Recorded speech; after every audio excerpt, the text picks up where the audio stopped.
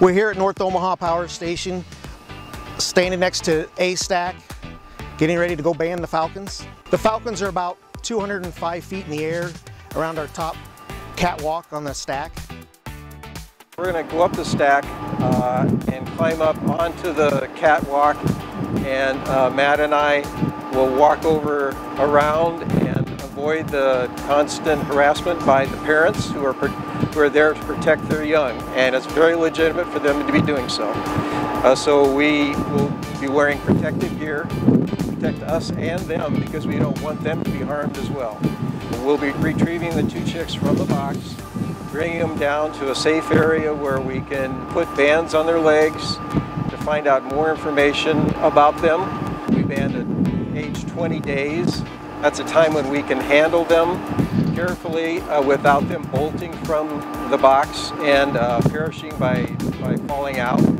So if we do it a little later, there's a very good chance. They're already starting to get very mobile up there, so it's just right at the right time. We're going to be putting two kinds of bands on these birds today. One is a federal band that's required for anyone who's licensed to band any kind of birds. And it's a USGS band that has a unique number for that bird, and that's how we know where this bird was found or whatever happens to it. The other band is an auxiliary band that is larger, is colorful, and more easily seen at a distance. And so they, if somebody doesn't actually have to have the bird in hand in order to get that information to pass on to us, they can use binoculars, or if they're lucky enough to just see it clearly, like or with a camera, which we see the ones on the adults. They'll have the same bands that the adult peregrines will have. Mainly what we're writing down is very basic information, the band numbers that we can then submit to the USGS, and also we'll take some measurements.